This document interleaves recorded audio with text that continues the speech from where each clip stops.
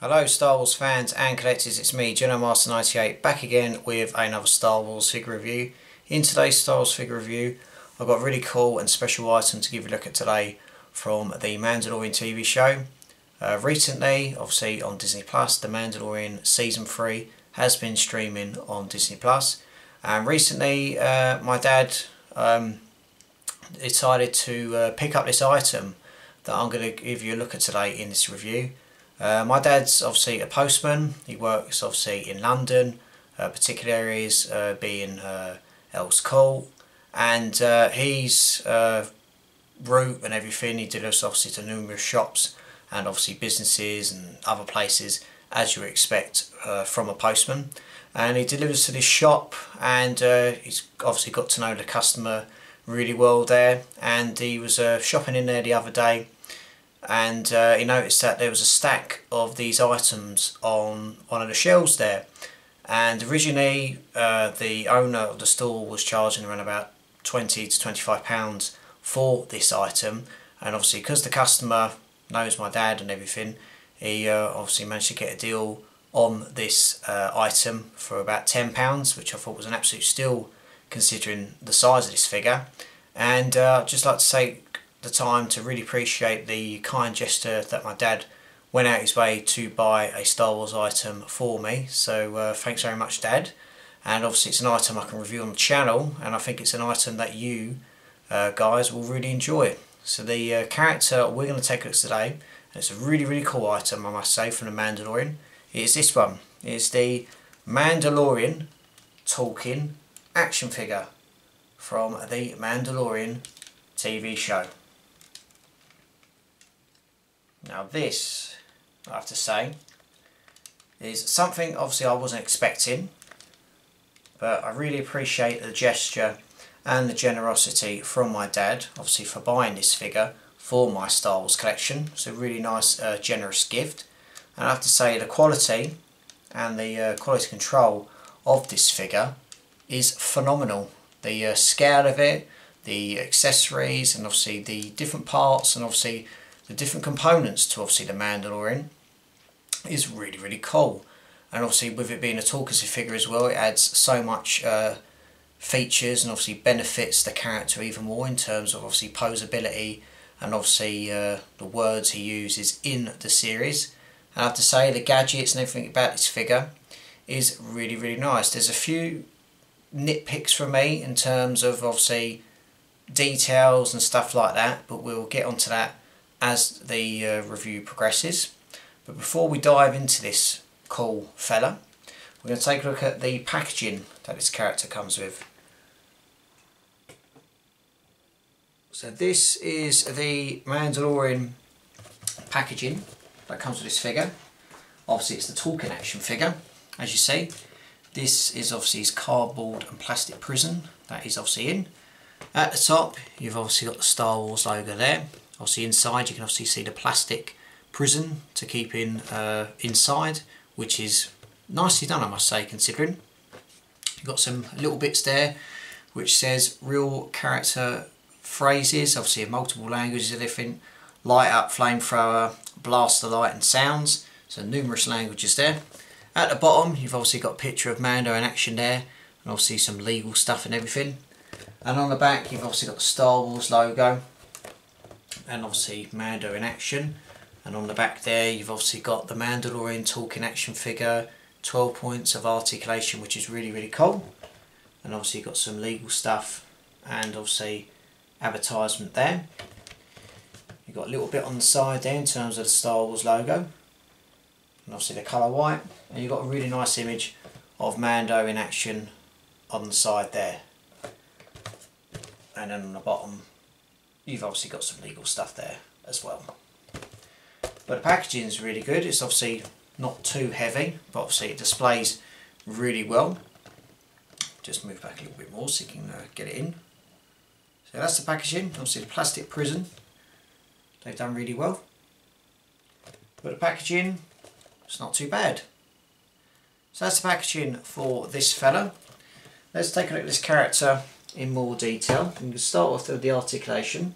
As the back of the box stated, it did mention Oh, sorry about that, try not to knock the camera off the tripod. It did mention that it's obviously got 12 points of articulation, and we'll run through them now. Mando, of course, he's got movement in the top of the head. There's movement in top of the shoulders briefly like so. A little bit movement in the elbows and tops of the shoulder. Wrist, brief bit of movement there. Same with the left and right leg. Arm, not leg, sorry. Got movement in the torso there. Top part of the leg, you've obviously got some nice bit of movement there, so you can obviously get his leg up there. You've obviously got some movement in the knees, and obviously got some movement in the ankles, which is nicely done. Obviously the accessories he comes with, he obviously does come with the blaster pistol that he uses in the series, and obviously the flamethrower, can't get my words out, flamethrower. Getting a bit tongue tied there, sorry everyone. So that's really, really cool. Obviously the detail of Mando is obviously unique, like with most Star Wars characters, in terms of obviously he's a Mandalorian. So you obviously got the Beskar armour, and obviously the little ammo pouch at the front there. You obviously got the Beskar armour on tops of the legs and everything. Details along the belt, which is really cool. And the small nitpick for me is this blaster holster. Look at the size of the blast holster compared to the blaster pistol. I mean, it is ridiculous, considering they could have sculpted it a little bit bigger, but then again, depending on the size of this figure, you can understand why. But it is a bit ridiculous where that blaster holster is tiny, and you see the size of this blaster pistol as well. So yeah, that's pretty much it really. The flamethrower effect is unique as well. Obviously got that on there, obviously with the whistling birds and everything that it uses. And obviously on top there, that's obviously the feature that you press to get the flame to obviously light up. And obviously on the right shoulder there, that's obviously the effect to obviously get the blaster pistol to fire. And if I was to turn on the back part, there is a little switch which you can see just there. So you've obviously got on and off button there, but if you just push it up to the top like so, make sure it clicks. And obviously there's a little part on the front of the chest plate where you can press so you can hear all the phrases that he uses. Just show you some extra stuff. You've also got some detonators on the belt and some other bits and bobs that he uses. So I just put the cloak down. So that's really, really cool. I'm going to give you a test run on the flamethrower. So you just press that button there.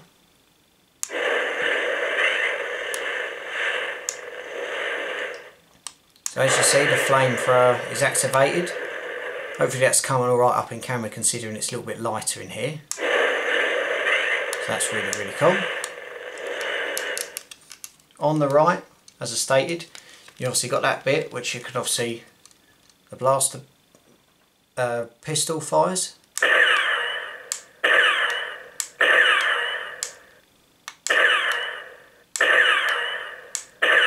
So that's really cool. On the front bit there, you can see where my finger is. There's a little button there, and if you press that, you've obviously got the Mandalorian phrases that he uses. I can bring you in warm, or I can bring you in cold. No droids. What's your highest bounty? This is the way. I want my next job. They work for the Empire. I did what I had to. I know the drill. I can bring you in warm, or I can bring you in cold. So you've got numerous phrases from the first series of the Mandalorian TV show, which is really, really cool.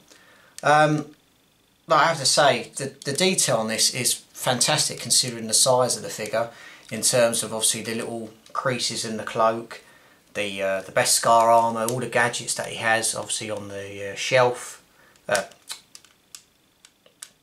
not shelf, chest plate, waist and everything there. So like I said, the detail is really, really cool. Like I said, the only nitpick for me is the size of that blaster holster, to be fair. But everything in terms of obviously his boots, the little ammunition pouches on the legs and everything, the Beskar armour, every detail for me is caught really well in this figure, considering it's a larger figure, it's a talking figure. But nevertheless, I think what you're getting is really, really cool, and it's up to you if you want to have it boxed, have it out on display, but it's The Mandalorian. I mean, The Mandalorian has been terrific in terms of obviously products, re-imaging the likes of Star Wars, really give it an extra drive, obviously from 2019 when it first aired, where obviously Star Wars was going through a phase where you had episode 7, episode 8, and obviously before episode 9 was released, this character obviously came onto our screens on Disney+. So it was a little bit of a funny state, Star Wars, in terms of fandom, and this has obviously blown it out of the water, and it's been bloody brilliant, I must say, considering. Obviously season 3, it's done well so far. Obviously at the time of filming this review, I've just watched episode 6 of season 3, so we are a couple of episodes away from finishing, I believe. But what we've got has been good, so I'm hoping for a really good ending as well. And obviously Jon Favreau confirmed that there will be more coming out, so that's even better. Obviously Mando, Grogu, Bo-Katan, the Armourer, all the gang in the series, brilliant. The series is phenomenal. The guys at Star Wars obviously doing a terrific job, and Hasbro, if you are watching, in terms of 3 3/4 inch figures, Black Series, other stuff, sideshows, I can speak for most Star Wars fans, we want more Mandalorian products because you know it's going to sell. But apart from that, really impressed with this figure, and I really appreciate the generosity from my dad for obviously going out his way to pay for this figure and give this figure to me as a gift. So hats off to Dad, so thank you very much for that, Dad. So that's pretty much it for the talking Mandalorian figure. Hope you've enjoyed this review. Hopefully I've reviewed this as best I can, and if I've missed any points, please don't hesitate to let me know in the comment section below. So that's been Talking Mando from the Mandalorian TV show. I'll be back with many more Star Wars figure reviews very soon. Got an item to give you a look at from Solo Star Wars Story next. We're going to be taking a look at this item, so I'll briefly just quickly show you what we're going to take a look at. It is Han Solo's Land Speeder, so stay tuned for that. And yet again, thank you to everyone for watching this Star Wars review. I'll be back with many more Star Wars reviews very soon. Be sure to obviously subscribe to the channel, follow me on Facebook and Instagram, and I really appreciate you taking the time to watch my channel and see it grow. So thanks very much. So until next time, thank you very much for watching. Take care, look after yourself, and as always, may the Force be with you.